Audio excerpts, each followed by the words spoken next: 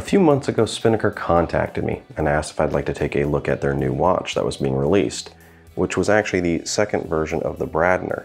And for whatever reason, mine didn't get shipped till about a month later. And while I was waiting, they actually emailed and asked if I'd like to take a look at another watch, which was to be released this month, which is the Hull California edition. And they actually got shipped about the same time, so here I am with both. Since the Hull California is the newer watch, and it's actually on pre-order until the 31st, I decided it'd be best to start with it and review it first. I'll get to the Bradner eventually, but there are already a number of good reviews out there for it. The original Hull was released about a year ago, and it automatically drew comparisons to the Panerai Radiomir with its very square cushion case and sandwich dial. So a year later, they've decided to double down on that and release a California dial edition. And it's that dial that most interested me with this watch. Now, California dials are a mix of Roman and Arabic numerals, and they've actually been around since the 30s, although they weren't called California dials until much later. And the exact reason for that is debatable. Yet they're most commonly associated with Rolex and Panerai during the late 70s and 80s in California. At this price, there isn't a whole lot of other watches with a California dial, so I think Spinnaker is actually rather smart to release this, even if it does turn it into an homage. Unfortunately, the California edition doesn't keep the sandwich dial of the original Hull, but it does use a very cool textured dial that Spinnaker has used in other watches. But before we get too far, I do want to announce the winner of the Armilla strap giveaway, and that's Larry Liba. At this point, I should have contacted you already, and you can get back to me and we'll work it out.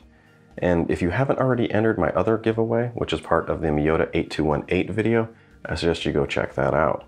Otherwise, let's take a closer look at the Hull California and start with the specs.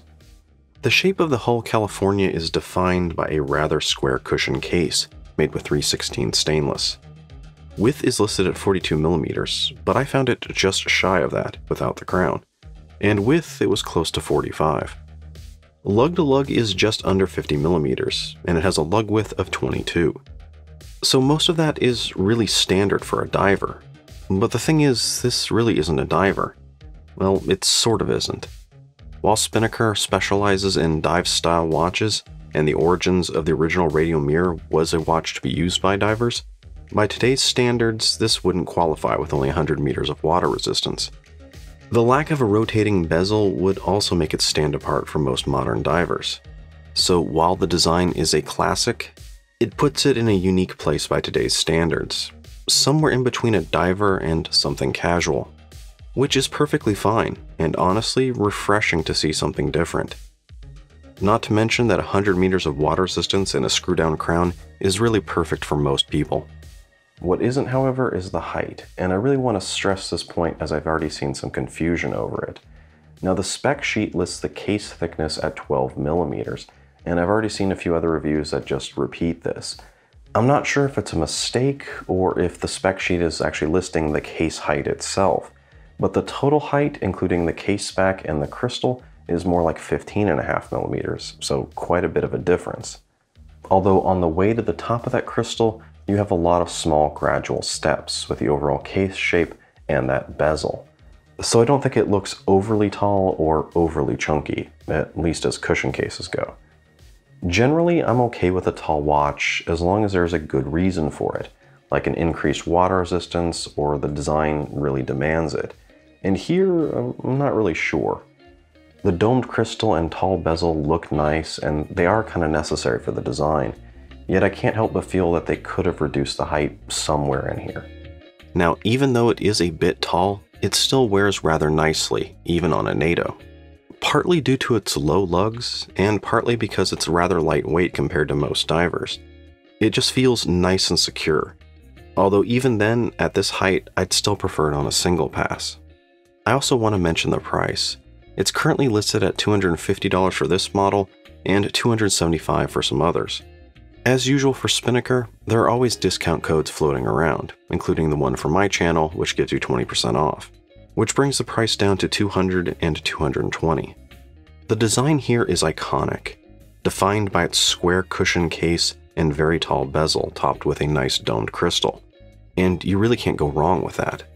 Looking at it from the side, I think it does look a little chunky, but it's really hard to have a cushion case and not look a little chunky.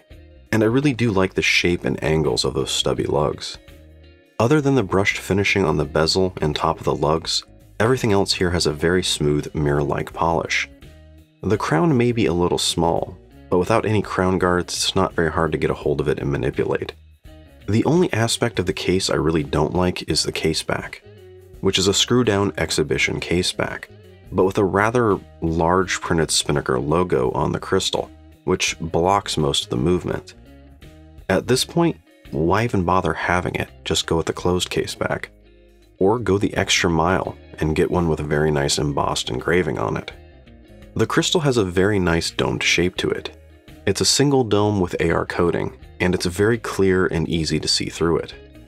The only downside is that it's a sapphire coated mineral crystal, which always confuses me a little bit when manufacturers use it. It's sort of a hybrid. It should have better scratch resistant than regular mineral, and be more impact resistant than regular sapphire. But personally, I'm more concerned about scratches than anything else, so I would have preferred just straight sapphire.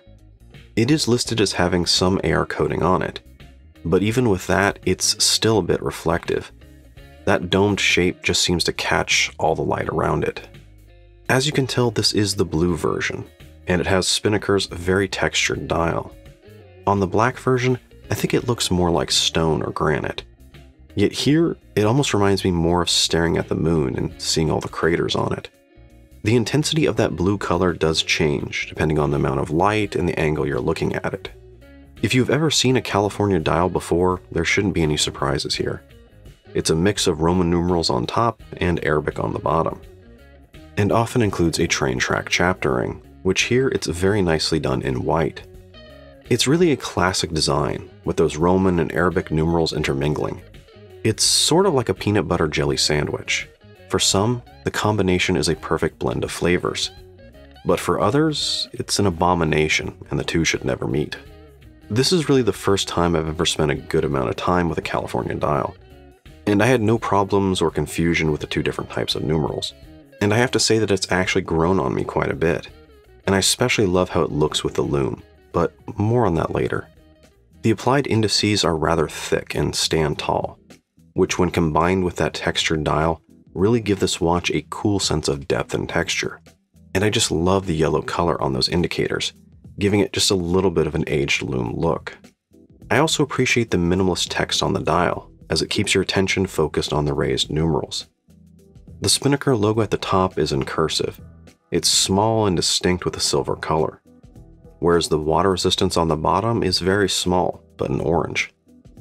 It's just enough color to add some pop, but not too distracting, which led me to try and match the California with an orange strap, and I'm not really sure on this one. That strap might overpower the dial. A date is at the 3. It's white text on a black background, so it really blends in more with the design. It does have a good frame around it, but the frame is in white, which matches the chapter ring.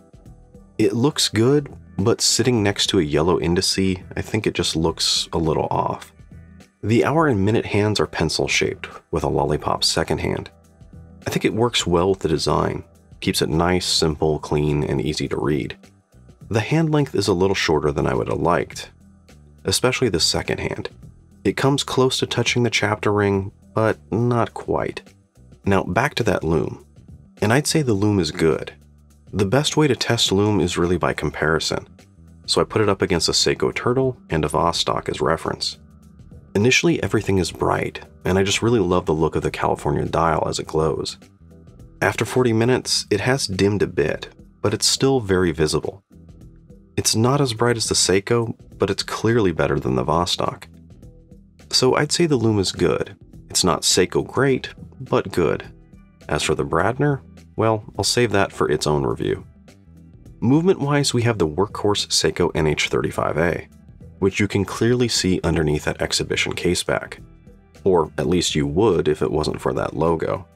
Anyway, it's a workhorse movement with 40-hour power reserve, hacking, and hand winding. It's probably the best choice for a watch at this price. Accuracy-wise on this one has actually been pretty good, gaining only about 3 seconds a day. Usually my luck with Seiko movements is much worse. I think that Bradner's sitting closer to 15. The California comes with this black, classic-looking leather strap, which has been treated to be water resistant. The quality seems pretty good, and it is a rather thick strap, close to 4.5 millimeters thick, and it has a nice, rather beefy signed buckle to go along with that. The strap is thick, but not overly stiff, so it actually wears quite well. Cushion cases are known for being extremely comfortable, despite being a little on the chunky side. And the California here is no exception. Wearing it on the wrist is nice and comfortable, and the watch isn't too heavy. And visually, its stock strap I think looks really good with it, especially with the retro undertones of the California dial. The Hull California is a good option for someone that wants something classic, maybe a little refined, yet still casual, but with a good wrist presence. Now, Spinnaker recently started selling their own line of straps, and they sent along two with the California. The first is this blue seatbelt NATO with red trim. Initially, I was a little skeptical of the color combination, but I think it actually looks quite good with the California. And I think it's one of the better seatbelt NATOs I've run across. The other one they sent is this very nice navy blue leather rubber hybrid. It's a nice leather on top with rubber on the bottom. I think it's a good combo to use in the summer, for when you want the watch to look nice, but still be rather comfortable in the heat. Both straps are really good, and I really love the curved angular buckle they come with. Price-wise, however, they are a little high, but I'd keep an eye out for promotions where they would include an extra strap if you buy a watch. They did this last month with the Bradner in pre-release, and at that point it's really worth it. After spending a week with the watch, I've come to appreciate the California dial. It's a rather simple change, and kind of an odd one when you think about it. Yet it works, and it gives it a unique twist that's different than the other watches in my collection. As someone who was born and raised in California, I can say that I'm okay with having the dial named after the state, although it's not the greatest thing named after California. That, of course, is the California burrito, which is almost impossible to find outside Southern California. Overall, I think the Hull California is a good watch. It's a classic design with good wrist presence at an affordable price. Reliable movement, good lume, and a great looking dial. It's really kind of hard to go wrong here. There are some flaws here, but when you happen to catch the dial at the right angle with the right amount of light, and you really see the depth and texture, you can forgive many of those flaws. The one flaw that still remains is, of course, the height. The watch is still very manageable, but I do question on if 15.5 millimeters is necessary. Now, the list price of $250 I think is a little high, but at the discounted price of $200 I think is very reasonable. Anyway, let me know what you think about the Hull California, or California dials in general. And if you have any questions about the Bradner that haven't already been answered, let me know. And as always, if you enjoyed the video, don't forget to like, comment, and subscribe. Thanks for watching.